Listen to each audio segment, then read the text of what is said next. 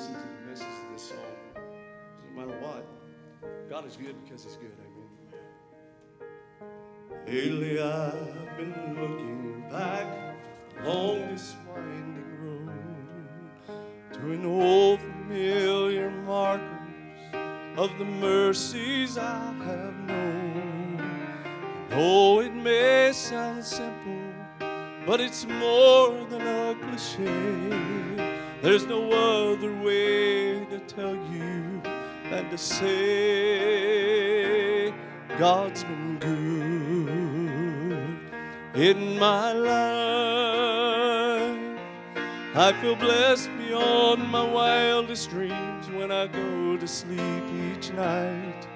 Though I've had my share of hard times, I wouldn't change them if I could. For through it all, God's been good.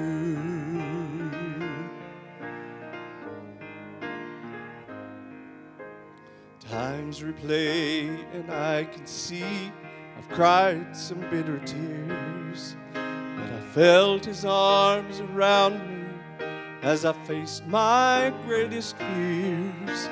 I had more gains than losses, known more joy than hurt, as His grace rolled down upon me undeserved. God's been good in my life. I feel blessed beyond my wildest dreams when I go to sleep each night. Though I've had my share of hard times, I wouldn't change them if I could. Through it all, God's been good. God has been my Father, my Savior and my friend. His love was my beginning, His love will be my end. I could spend forever trying to tell you everything He is, but the best way I can say it is this: God's been good in my life. I feel blessed beyond my wildest dreams when I go to sleep each night. Though I've had my share of hard times, I wouldn't change them if I could. For through it all, God's been good.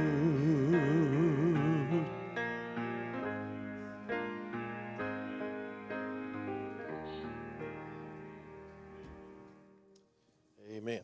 All right, if you have your Bibles, turn to Mark chapter 14. And I really wouldn't understand why you didn't have your Bible if you come to this church. Amen. Because we try to preach the Bible verse by verse, chapter by chapter, working our way through the book of Mark. It's been a blessing. I tell you what, I have got more out of this series.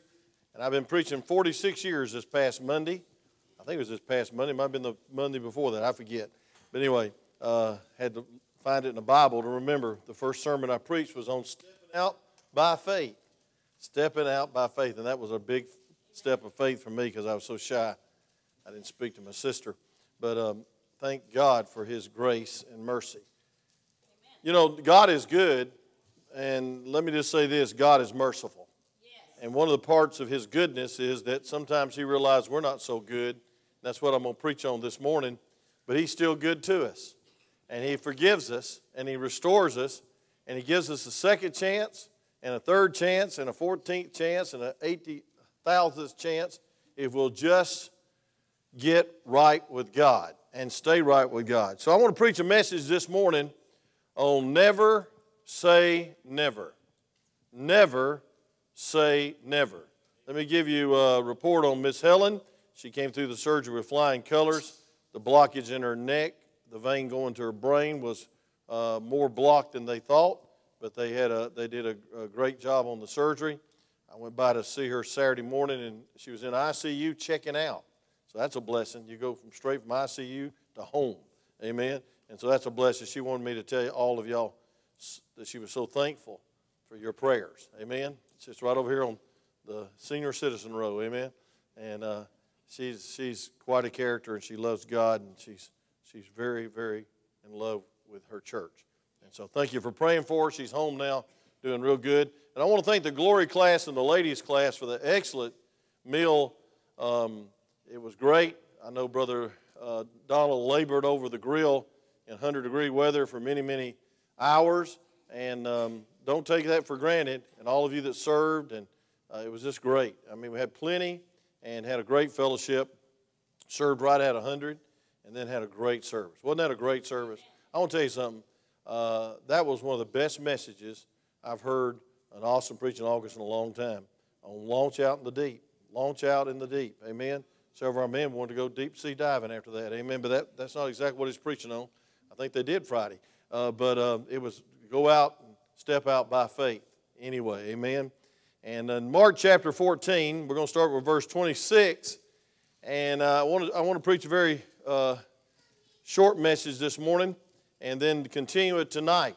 Because tonight I'm going to be preaching on the place of prayer to keep you from getting to a place where you should never say never. And the place of prayer is with Jesus. And I hope you'll come at 5:30. If you can walk, you ought to come and pray for somebody that's going to have their leg amputated, that's been in the ministry many, many years and loves this church. He tried to get up here the other Sunday, and it was raining so hard he and his wife couldn't make it up here. But I want you to please be at prayer meeting at 5:30. We're going to pray for Brother Gary Ledford.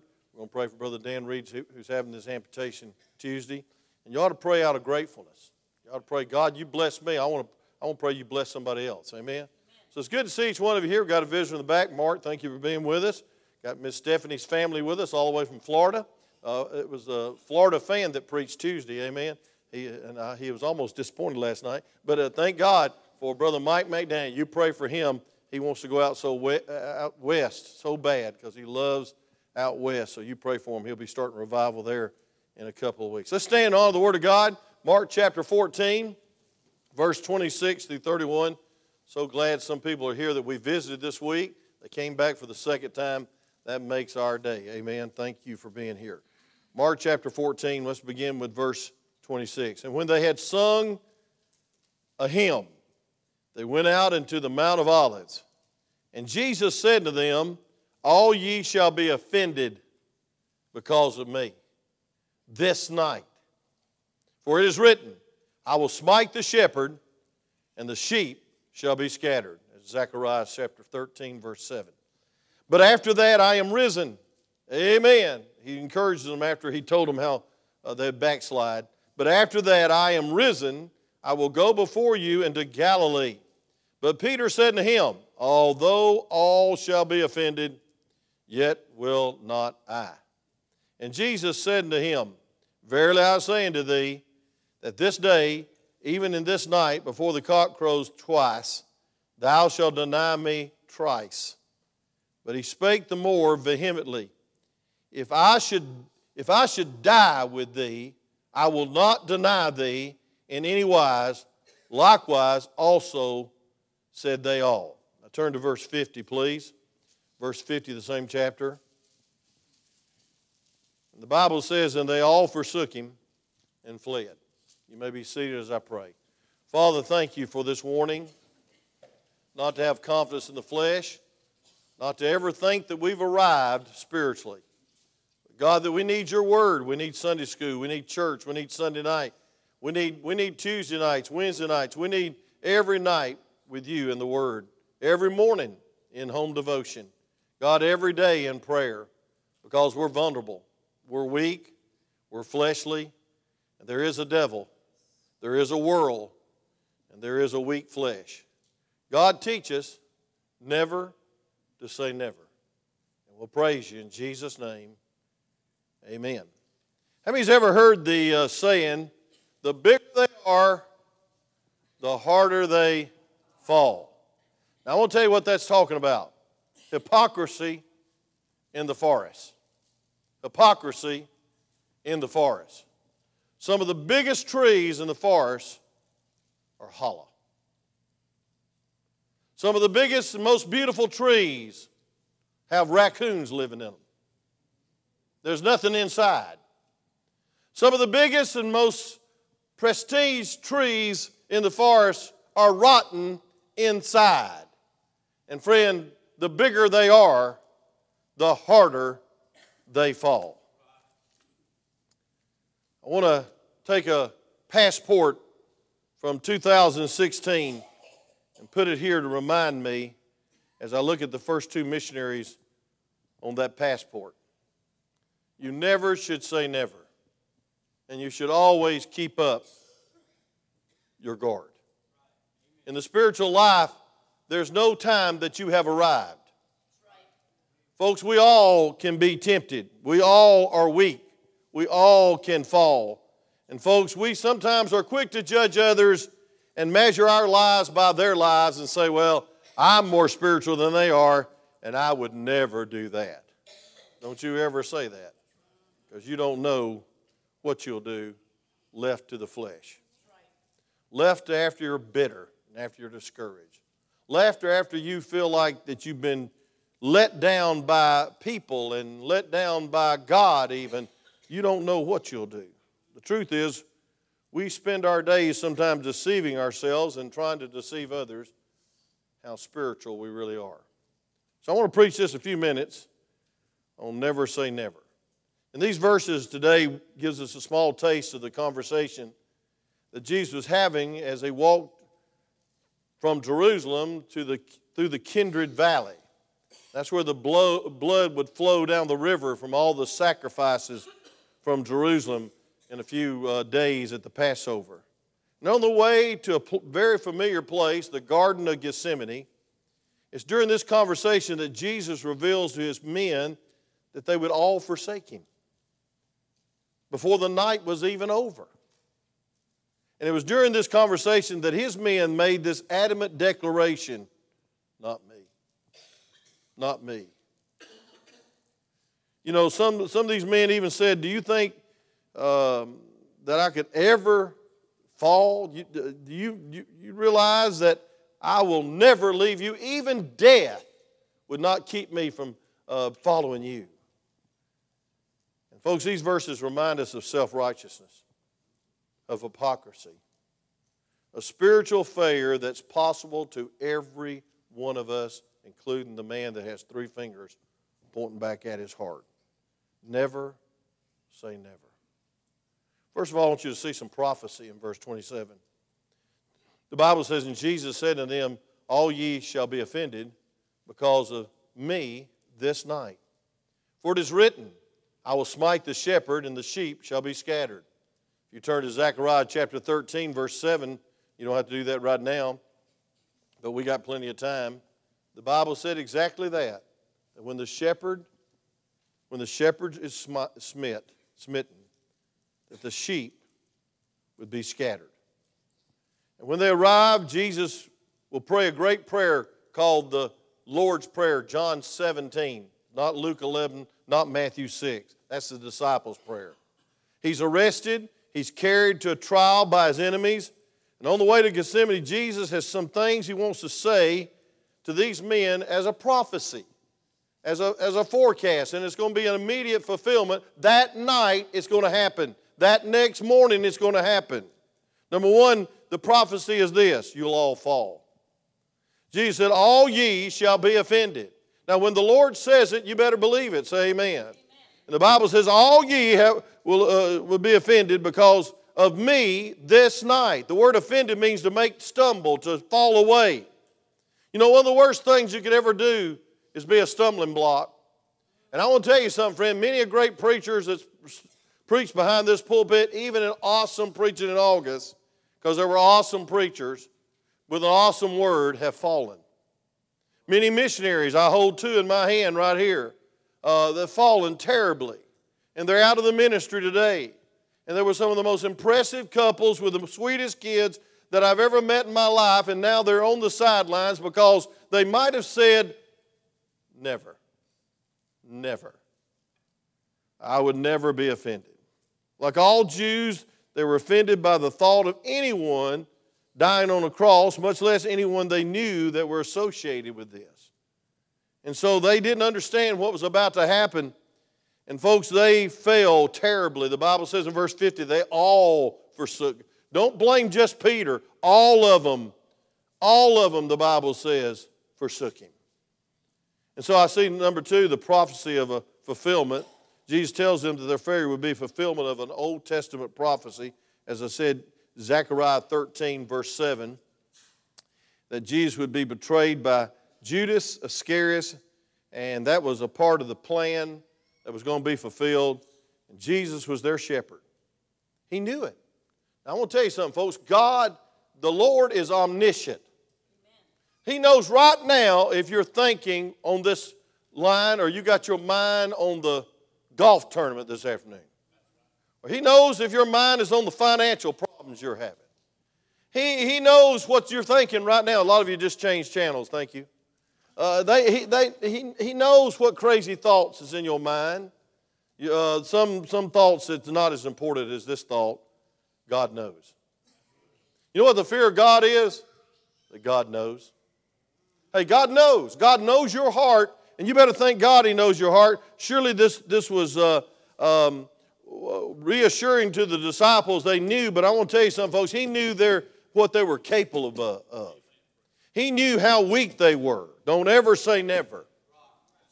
The truth is, but just by the grace of God, you're here today. I'll amen myself right there. Amen. It's only the grace of God that you're here. It's only the grace of God you'll stay awake for 30 minutes while I preach. Watch a ball game 3 hours. Let me preach against that a little bit. Amen. Just because I didn't go last night makes me spiritual, don't it? No.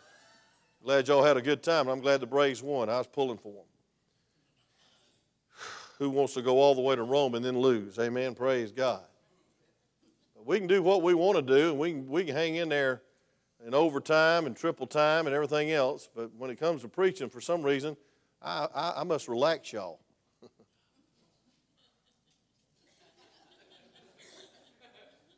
Sometimes I get too relaxed preaching.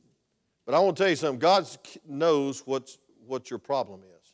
It's the flesh. Yes. It's weak. He knows the potential of you sinning. Don't ever say you won't. That's why we need to keep our guard up, amen? And so I see a prophecy. I see the prophecy of fulfillment. I see the prophecy of a fall, but thank God, I want you to see, second of all, I see some promises. Aren't you glad of that? Amen. Aren't you glad you got a promise? Look at verse 28. It says, but after that, I am risen. I will go before you into Galilee. Amen.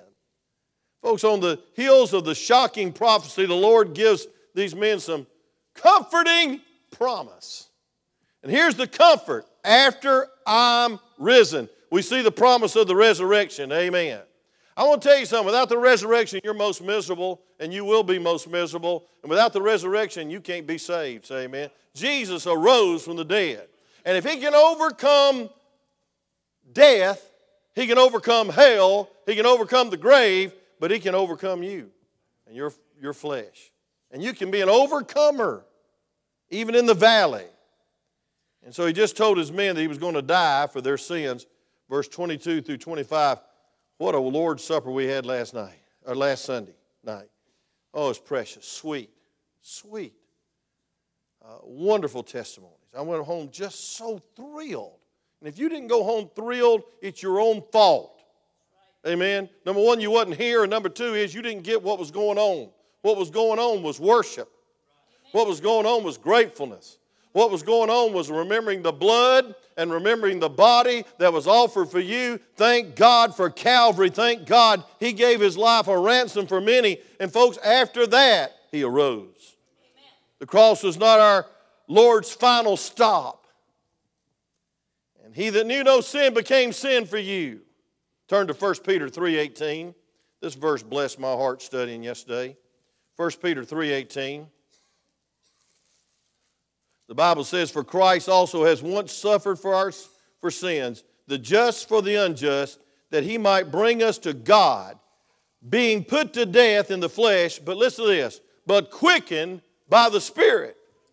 Folks, I want to tell you how you have victory, by the Spirit. I want to tell you how you have victory, by the Word and the Spirit.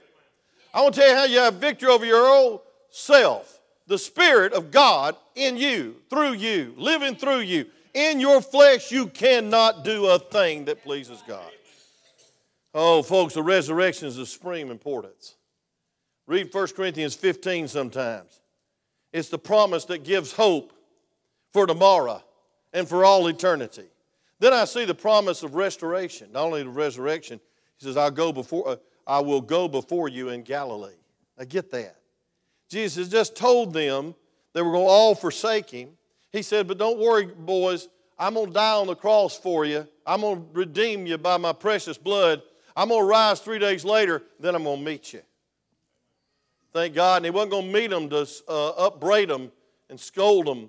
He was going to meet them to forgive them and to commission them and empower them. Aren't you glad that God can still use people that fall? Amen. And don't you put your spiritual nose in the air, but you might drown when it rains. Thank God for the rain last night. Hallelujah. But I want to say this, friend. You are only here by the grace of God, and if somebody falls, you ought to restore them with meekness, knowing how weak you really are. It could have been you. It could have been you.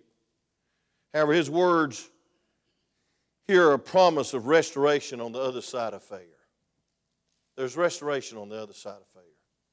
Let me just say this, folks. In Christianity, failure is not final. Thank God for that. I'm glad God picked me up when I backslid. I'm glad God restored me. I'm glad God can use me even though when I was a teenager, I fell away from God. And I lived for myself. And I lived for my sport. And I lived for my scholarship. And I lived for just me, myself, and I. And got out of the will of God. And God came looking for me. And God broke me. And God helped me. And God restored me. And I've been pastoring this church 41 years. Amen. And folks, if he hadn't forgiven me in my teenage years for wasting it, I wouldn't be usable today. Right. I'd be disqualified, knocked down and knocked out. But praise God, I was knocked down, but I got back up by the grace of God. Amen. I can't speak for you, but I can tell you how I feel. I don't want to fail the Savior. I don't want to fail him. I don't want to be a castaway. He died for me. He died for you. He saved me. He saved you. Could I have that's where you ought to say amen right there. Whether you amen my sermon or nothing, or ever. Just say amen right there, you're saved. Amen. And you ought to amen him because he saved you, I didn't. When he called me by faith, he called you by faith. He's blessed you. He's used you. He's done more through you than you could ever understand or ever deserved. His grace has been sufficient for you in every valley. Thank you, choir. Thank you, choir. His love has never wavered. His word has always proven itself to be true. He has given you and me everything, and I owe him absolute love and absolute loyalty and absolute devotion. I do not want to fail him. I do not want to fail him. And you ought to not want to fail him. It ought to be the worst fear of your life to blaspheme the name of God through failure, through being a castaway, by going into sin. It's not all the ugly sin we hear. It's just the sin of indifference, the sin of lack of faith. He convicts me of my sin. He chastens me. He loves me. He draws me back. When I repent, the Bible says he's just and faithful to forgive me of all unrighteousness. Thank God. Thank God. So I see some prophecies. I see some promises. But then here's the shocking part. I see some pronunciations. I see some pronouncements. He's just going to make some statements. And folks, these statements, these disciples aren't going to like. You know, every time I preach, I don't expect you to like it. Lump it and bump it, as Brother Nathan Gregory says often. But I think you ought to appreciate it. I think you ought to appreciate a preacher to step on your toes. Amen. I believe you ought to appreciate a preacher to preach the truth. We're not here trying to join a club. We're not here trying to ease our conscience. Our teacher this morning, Brother Jack, I thought he was going to speak in tongues. He was teaching so fast. Amen. He went through all those points so quick, but it was the best lesson I've ever heard. Amen. Praise God. 25 minutes. Keep it up. No, that's what they say to me all the time, too. It don't work. But I want to tell you something. He was talking about Joel Osteen down in Atlanta charging $38 a seat. And then if you want the good seats, you get them for $158. So you can have the power of positive belief and faith, and everything will work out good for you. Well, I'm going to tell you something. Studying the book of Job, it didn't all work out good for Job. But praise God, in the end, he was blessed and a blessing. Amen. Something good's going to happen to you today. Folks, something bad might happen to you today. And I'll tell you what the worst thing that happened to you today is you left on your own and you deny Christ in your everyday life. You go back into sin. You go back and do what you always condemned everybody else, independent Baptists, that they did when you was right with God and when you was ushering and when you was deacon and when you was preaching. What you condemned and what you looked down on, now you're doing it.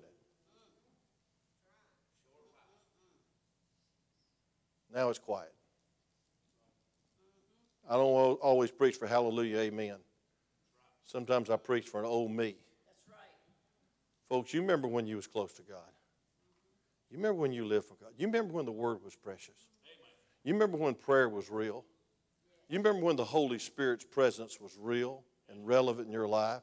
And that's the main thing in your life. But folks, I want to tell you something. He pronounces some things. Number one, he pronounces a denial. Look at verse 29. But Peter said to him, although all shall be offended, yet will I not.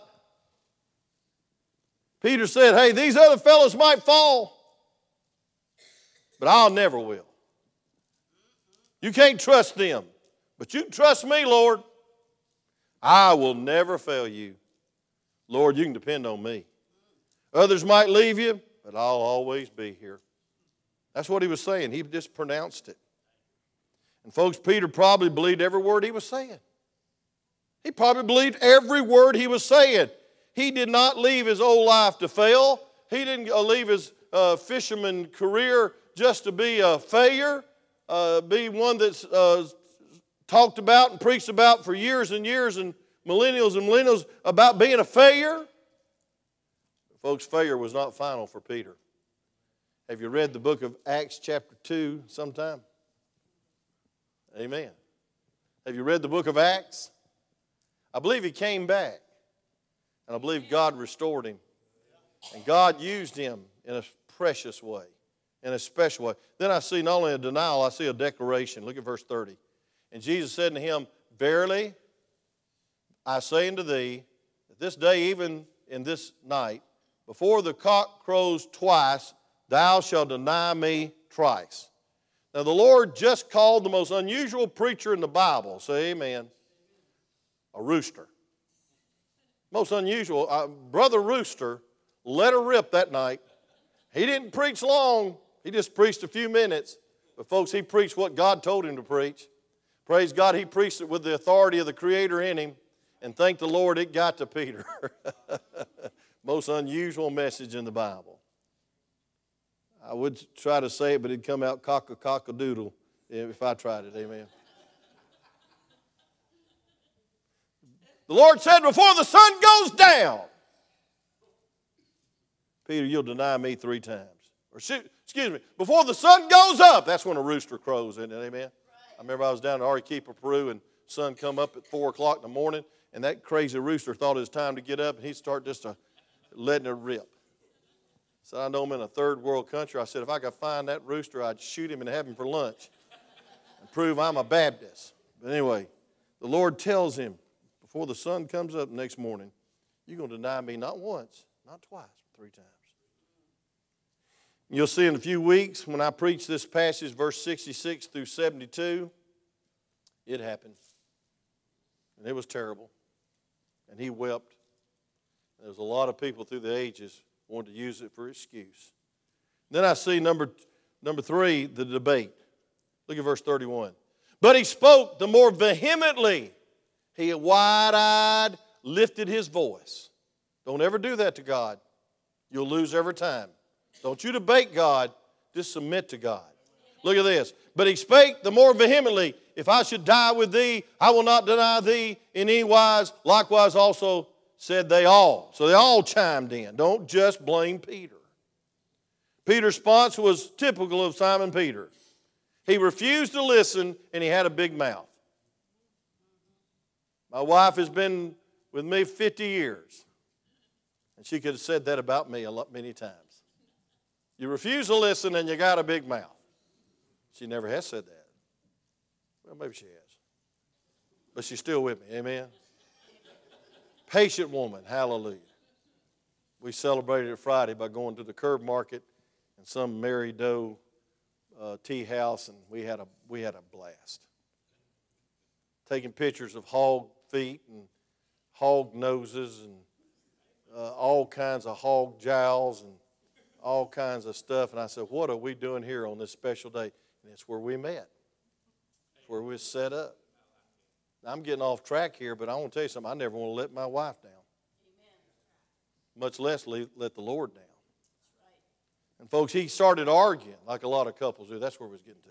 And he raised his voice. His eyes were bulging. His jaw was set. He said, I will not. I will not. All these guys will, but not me.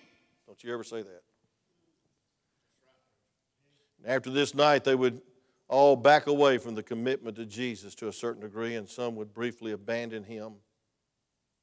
They would return to their old life and go fishing. John 21, verse 3.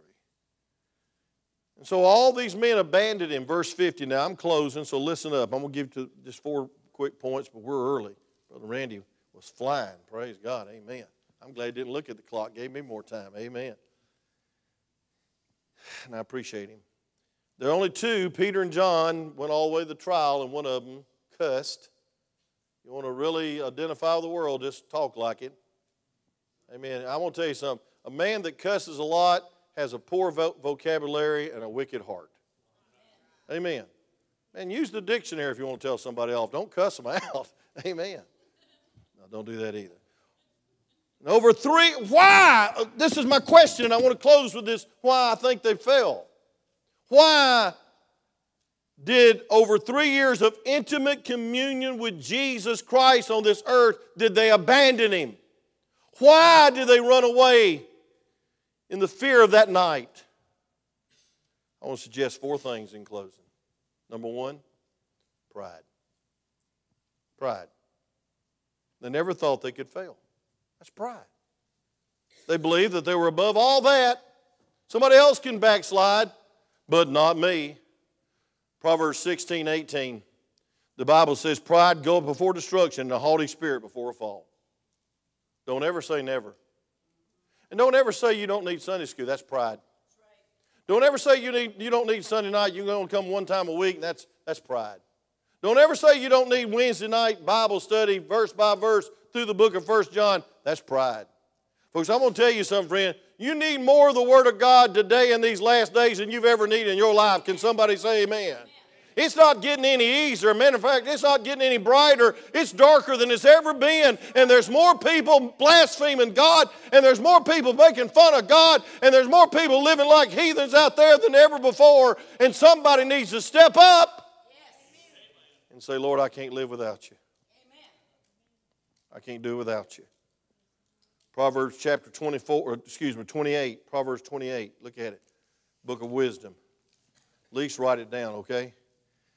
Verse 14, 28 verse 14. The Bible says this, happy is a man that feareth always, but he that hardened his heart shall fall into mischief. Happy is a man that feareth always. And that don't mean fear man, fear the devil. It means fear God. Know that God knows. And know that God knows and God cares. And know that God knows and God cares, but God loves you. He saved you. He helps you every day. He blesses you every day. If it wasn't for the grace of God, you couldn't have got out of bed this morning. That's right. Much less held a job down this week. The fact is, the best among us is only one heartbeat away from denying the Lord. Only one step away from the far country. Only one step away from the prodigal pigman. We used to have a preacher every year, and I booked him every year because he was such an amazing orator.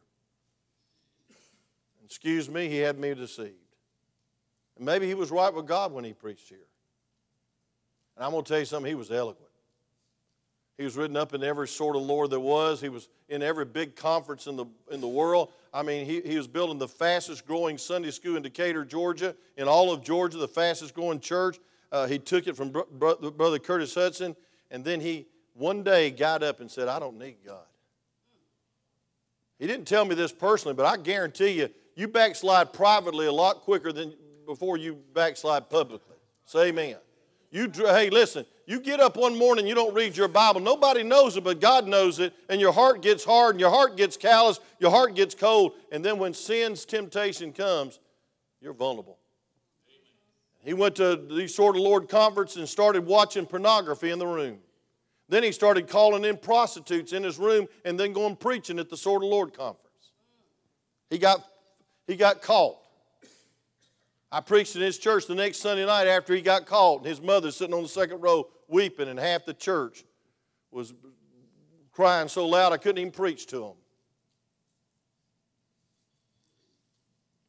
Recommended Brother Lou Rossi go on the scene. He went on there and, praise God, he preached for 7 years, and he found out the whole church was full of it. Fastest growing church in Georgia. Greatest named church in Georgia. And folks, he was the greatest orator I've ever heard in my life, but I'm going to tell you something, he failed. And I guarantee you where he failed was, I don't need to read my Bible. I don't need Sunday school.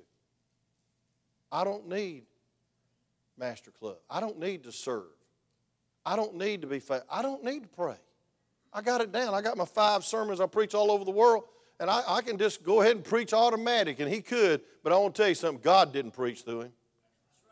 Flesh profiteth nothing. And pride will deceive you into thinking, oh, Lord, all these jaybirds will backslid, but not me, Lord. Number 2, I believe that pride is one of the reasons that these men failed. But number 2, self-deception. These disciples convinced themselves that they loved Jesus more than anything in life. That's why when Peter was restored, he says, do you love me more than these? He's looking at the nets and the boats probably. Maybe all those fish that he caught. Maybe these other disciples. He said, Lord, you know I love you. Then feed my lambs. And he asked him 3 times, do you love me? Do you love me? Do you love me? And folks, I want to tell you something. He was deceived thinking he loved people more, loved God more than all these other disciples, anyone. The Bible says in Galatians chapter 6, verse 3. Turn with me there, please. I want you to find that verse now. Galatians chapter 6, verse 3.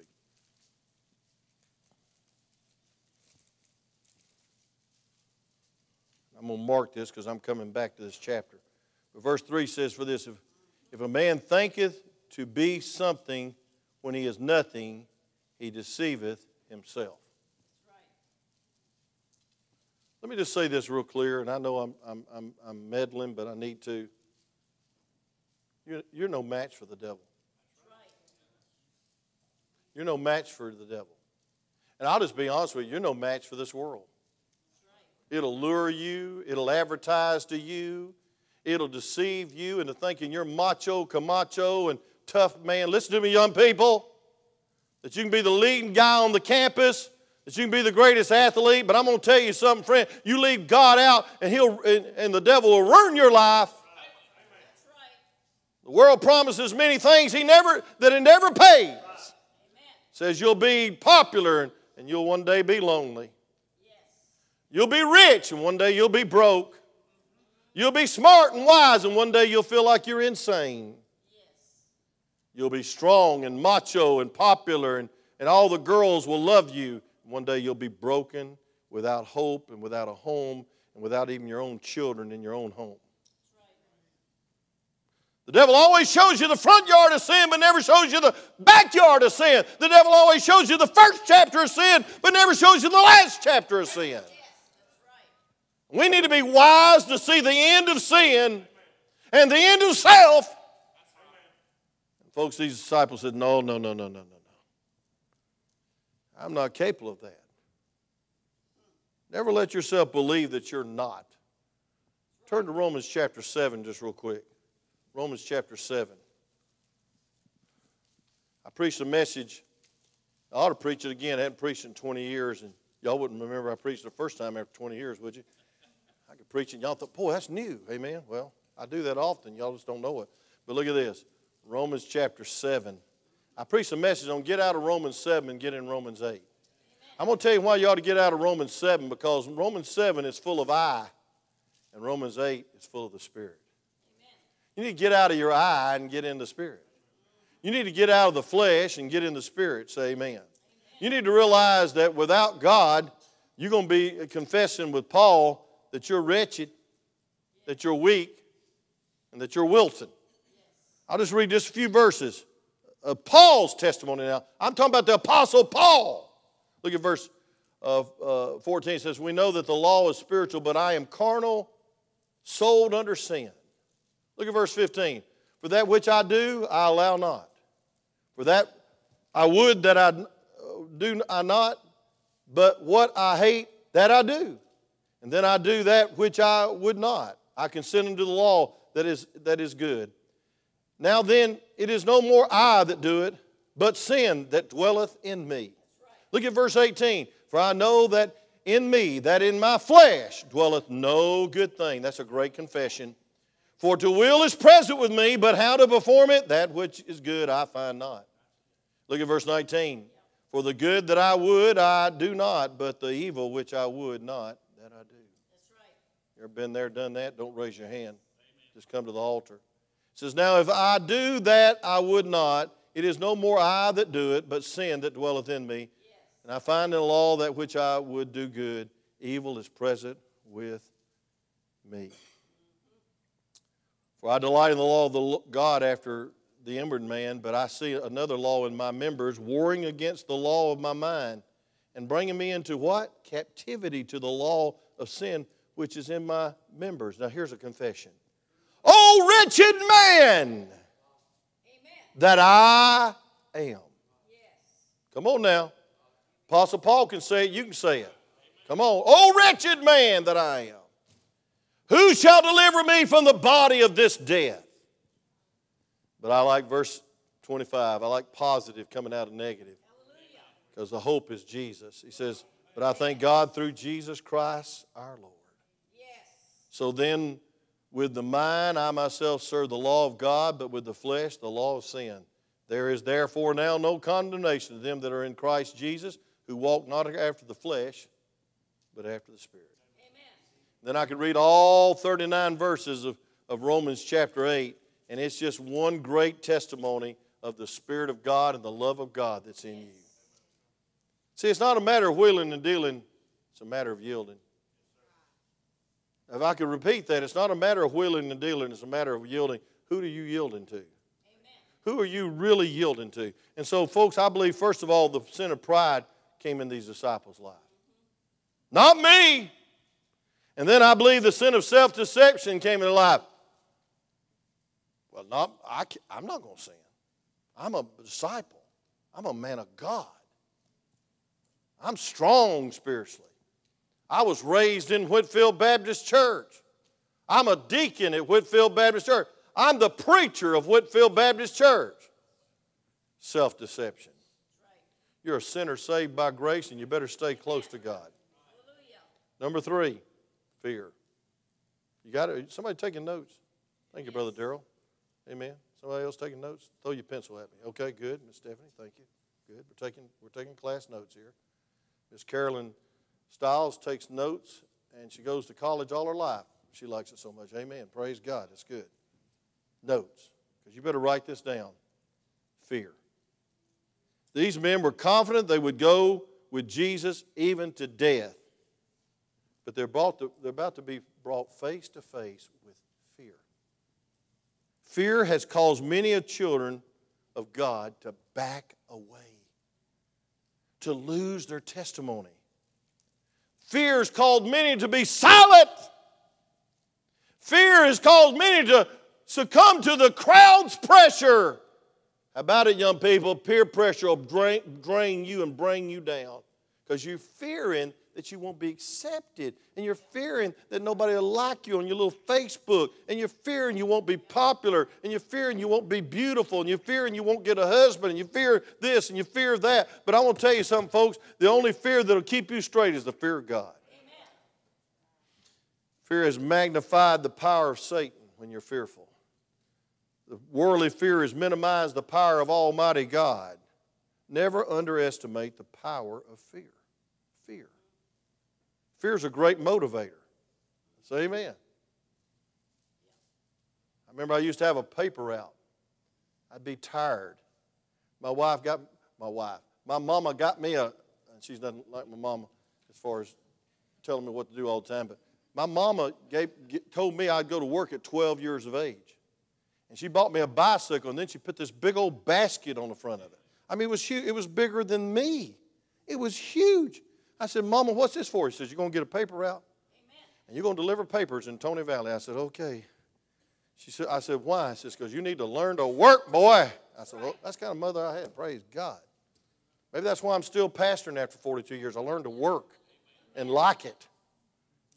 And I remember I'd be so tired of collecting 52 cents a week from every customer for the Crazy Atlanta Journal. That's awful. 52 cents, why in the world didn't they bill it and send it in like they do today? But we had to collect it. But I'll tell you what really motivated me one day was two big old German shepherds got after me. And I'm going to tell you something, friend. I was dead tired. But when I saw them coming, and they had a reputation of biting people's calves. I'm not talking about cows. I'm talking about the back of your leg. And I remember I was dead tired, highest hill on Miriam Lane. That was my paper route, about 2 blocks from my house. I remember I chugged up that. I started throwing papers out on the sidewalk, just missing mailboxes, missing driveways. I was motivated out of fear. You ever been motivated out of fear? Come on. Some of y'all think about some of the things about you was motivated by fear. But folks, I'll tell you something. We ought to be motivated by the fear of God. Amen. What a fear failing Him. What a fear disgracing Him.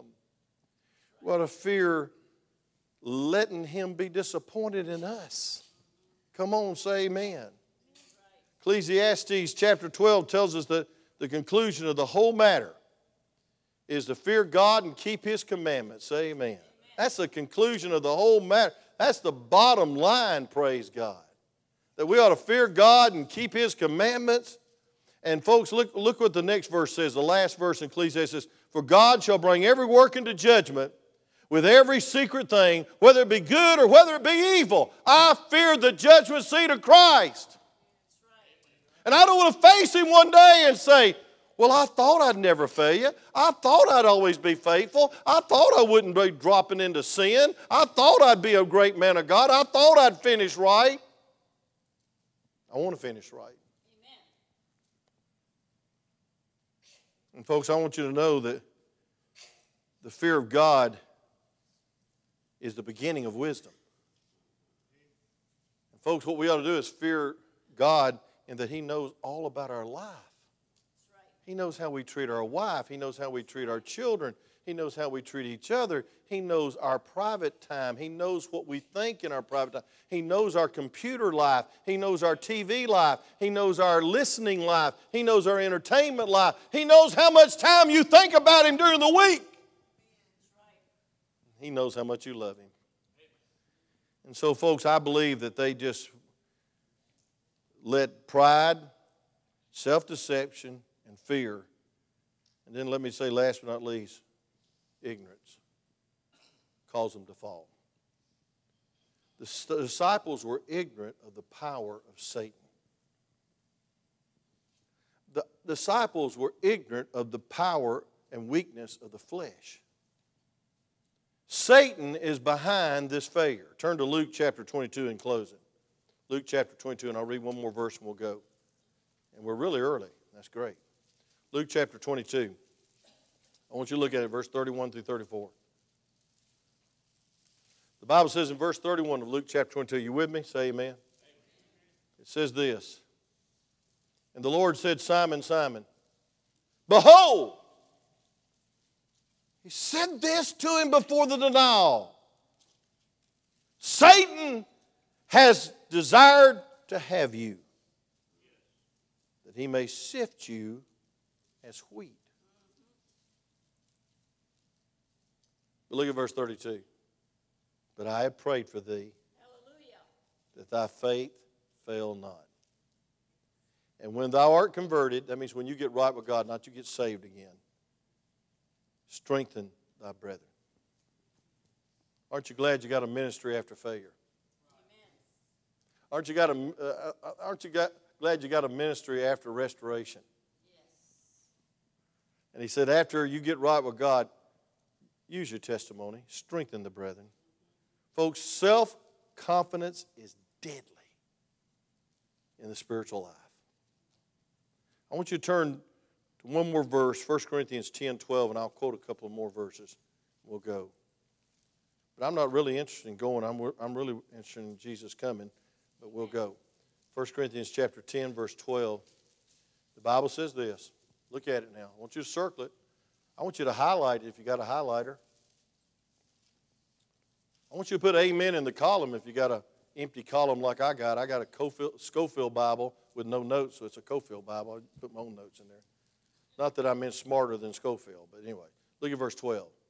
Wherefore, let him that thinketh he standeth take heed, lest he fall.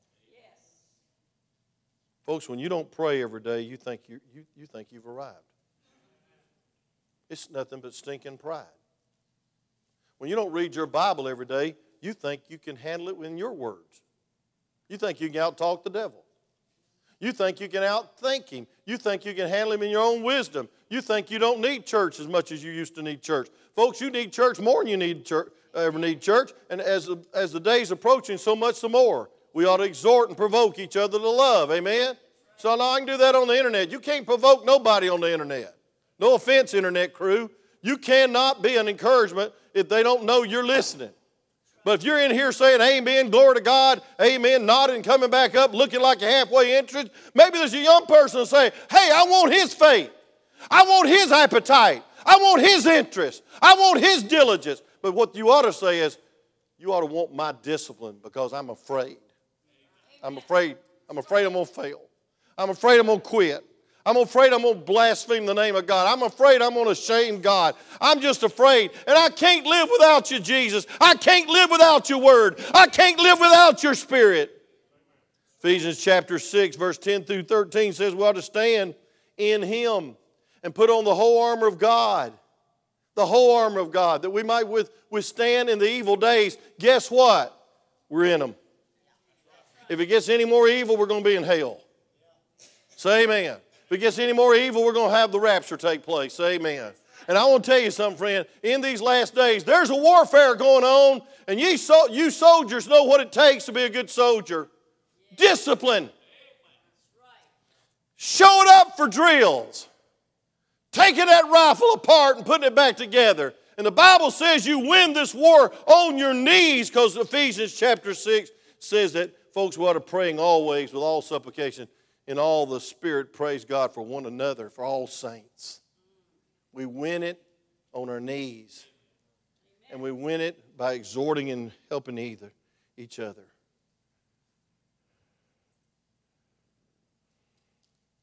I close.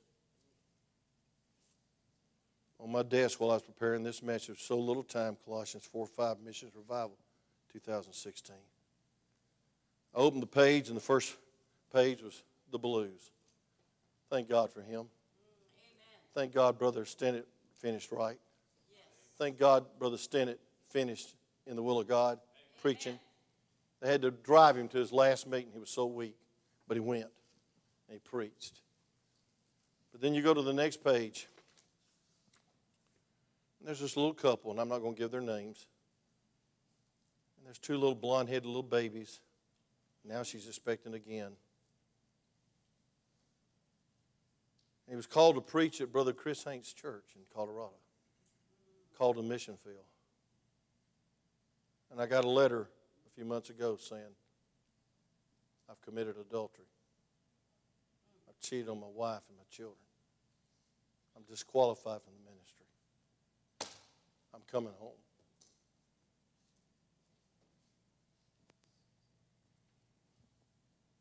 Breaks my heart. Now, since then, he has restored everything he can. His wife has forgiven him. Thank God for a godly wife. And he's coming home with a family. He's coming home with his girls. He's coming home with his new baby who was just born. I don't know if it was a girl or boy, Miss Connie. But I thought about this couple. So personable, so sharp, so sweet. I just fell in love with them over in Colorado. I said, come on and be a part of us. We got several missionaries in several of the mission on your mission field, but you just come on and present. Boy, he won all y'all's hearts. That family stayed with one of our families, and I mean, they really fell in love with him.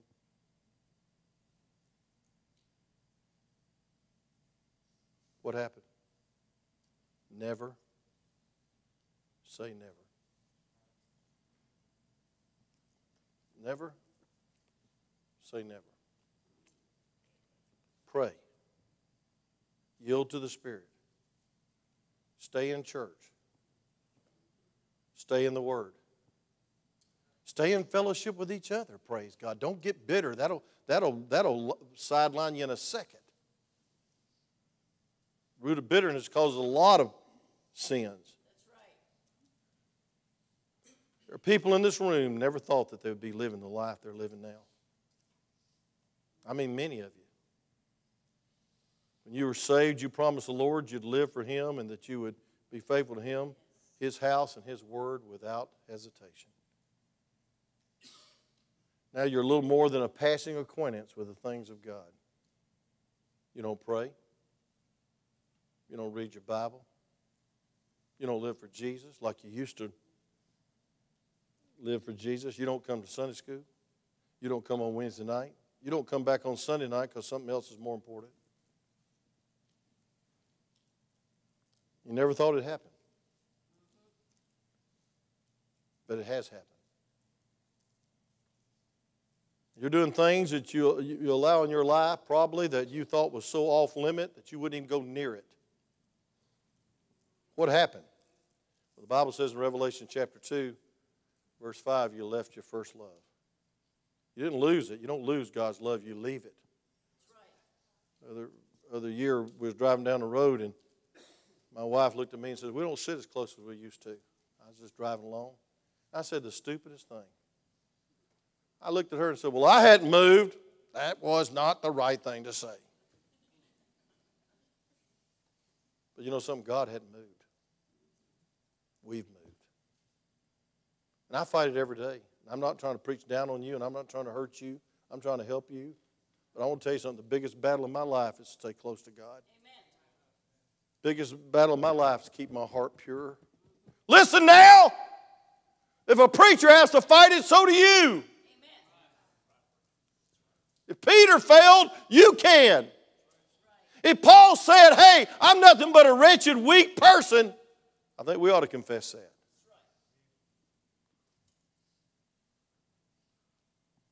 It might be tomorrow, you that are so self-righteous, that you'll be sitting in the same place.